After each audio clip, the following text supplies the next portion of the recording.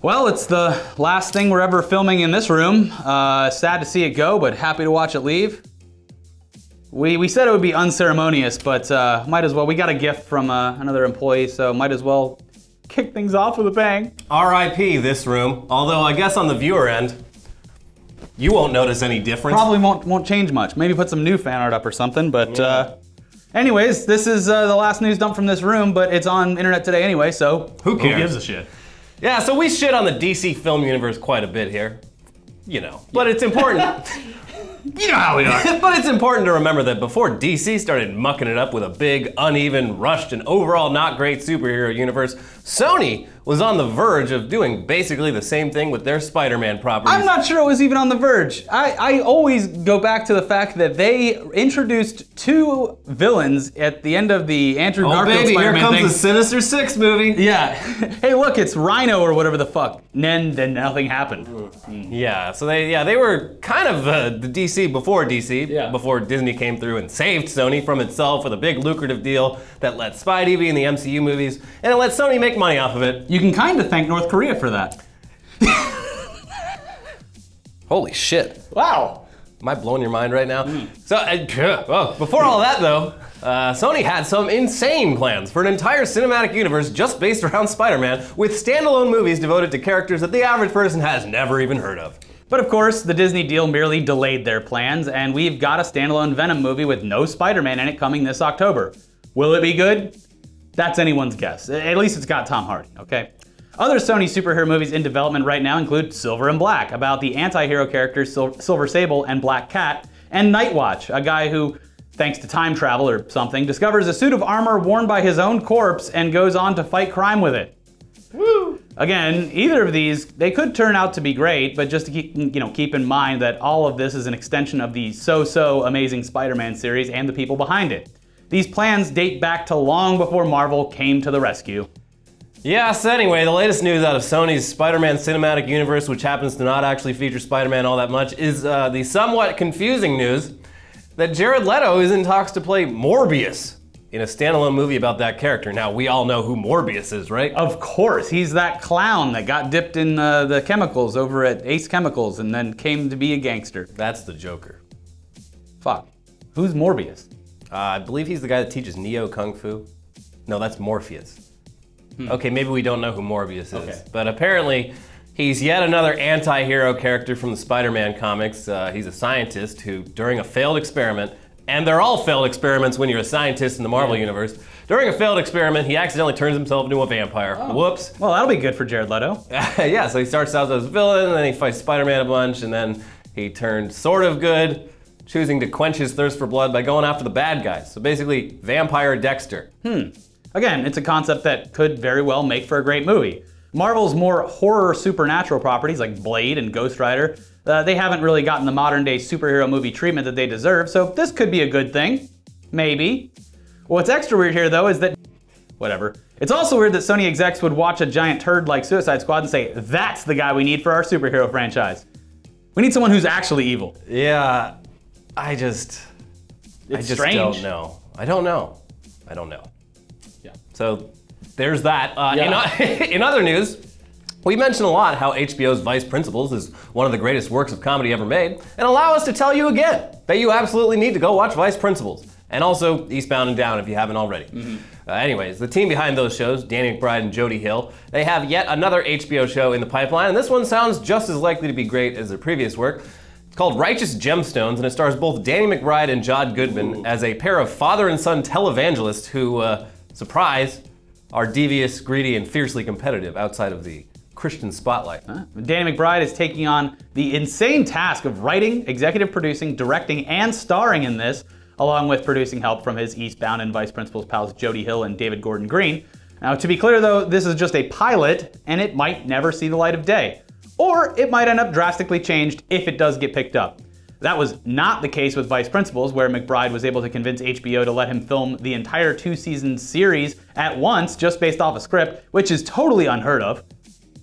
Seriously, go watch Vice Principals. It's incredible. What are you doing? It is the perfect show. Yeah. And the perfect length. Yeah. I love it. I miss it so much. But also, speaking of Danny McBride, here's Our first trailer of the week's a Netflix movie called The Legacy of a Whitetail Deer Hunter, which stars Josh Brolin as a famous hunter and divorced dad who takes his young son on a hunting trip to bond with him, but finds that his son doesn't really give a shit about hunting, and they don't really relate to each other at all. Danny McBride plays his friend who comes along to film the whole trip for Josh Brolin's hunting show. So this was written by McBride and directed by Eastbound and Down and Vice Principals director Jody Hill, so it should be great. Oh, well, actually, according to all the early Rotten Tomatoes reviews, it is not great. So that sucks. Yeah. In any case, comes out on Netflix on Friday. So it won't cost you anything to take a look. Anything extra, at least. Netflix not really knocking it out of the park recently. Their docu-series are great. Yes, their documentaries are good. Yeah. The original programming? The original movies, especially. Yeah. Their shows, their series, a mixed bag. But their movies, pretty much, seeing that Netflix logo on a movie now pretty much means we shot this, we filmed it, we screened it at festivals, literally no one wanted it, and Netflix gave us bargain bin prices there you go. to put it on their platform. I mean, I just finally went back to Hulu after years of not touching it, and it's great. Yeah, they're adding movies and shit all the time. Yeah.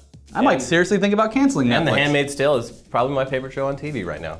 Now in TV trailers, The Purge is a franchise that just won't quit. So it's no surprise at all that it's getting a TV show spin-off to go even deeper into that alternate universe where once a year all crime is legal and people can go around killing each other with impunity. They never focus on the fun crimes.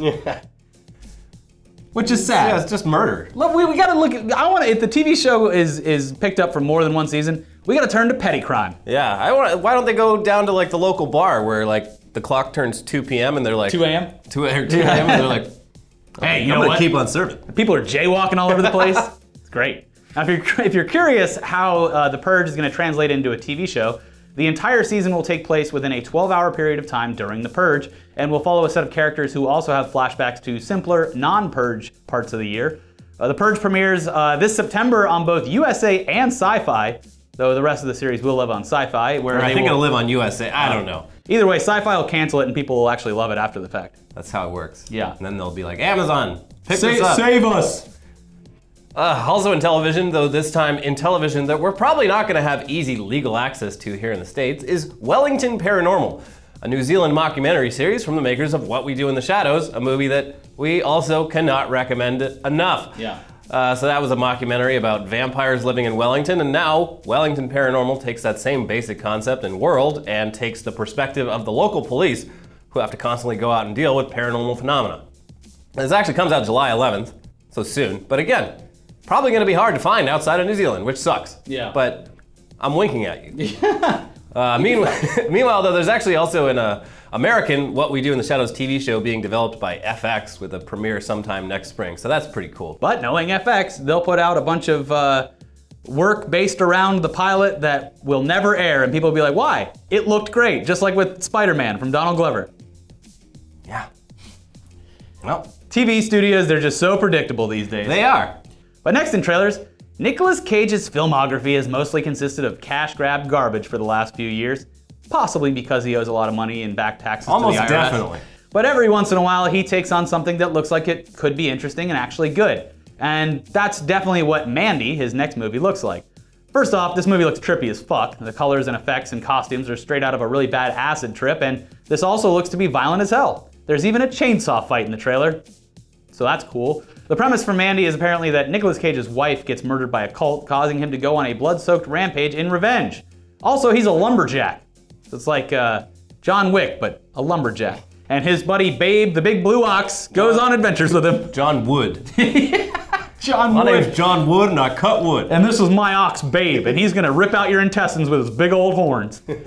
Apparently at one point he forges a sword that looks like the ones that the Klingons use in Star Trek, so Scott Mantz will be happy. Early reviews for Mandy were extremely positive, with people saying that this is Nicolas Cage's performance of a lifetime. So the One True God subreddit is finally gonna get the Nicolas Cage they deserve. Good for them. Yeah, it's definitely worth a look at least when it comes out in September. Yeah, it's the guy that made Beyond the Black Rainbow, which I never saw, but... Well, is this a Movie Pass production? I don't think so. Okay, good. Whew. I mean, I don't know, I gotta look that up. Also in trailers, we got a new full trailer for The Predator, the latest in a film series that also features Predator and Predators. Not confusing. No. Aside from the first one, 1987's Predator, this franchise has been mostly trash. But this one has Shane Black writing and directing it, which boosts our confidence in this movie a bit, since he's actually made some great movies like Kiss Kiss Bang Bang and The Nice Guys. But yeah, based on this latest trailer, it's at least gonna feature the sort of hard R action movie with a hint of comedy vibe that we used to see a lot more in the 80s and early 90s, which is good. Yeah. I miss that stuff. The cast here is also pretty great. You got Boyd Holbrook, Olivia Munn, Keegan-Michael Key, Thomas Jane, Sterling K. Brown, and Jacob Tremblay. All right. Yeah. I hope he lives. Anyway, there's still a while to go before this comes out in September, so expect plenty more marketing between now and then, probably a bunch of Comic-Con stuff. The official movie poster is fucking badass. Yeah. It is straight up like an 80s, like almost like a horror movie. Holding like the skull. Illustrated one? Yeah, it's great. That poster alone did more than the trailer for me to be like, okay, cool, I'm in. Yeah. I mean, if this movie goes like full 80s, I'm sold. Yeah. I'm at least on board to see it. Yeah. Anyway, that's news dump. That's news dump. The last news dump from the small room we've been shooting in. We're gonna keep the brick wall though, so don't worry. We know that you guys don't like change. We heard it when we even changed which is bumped down to negative 40 decibels in Premiere, music bed. So maybe we'll keep the brick wall with some new art on it. Yeah.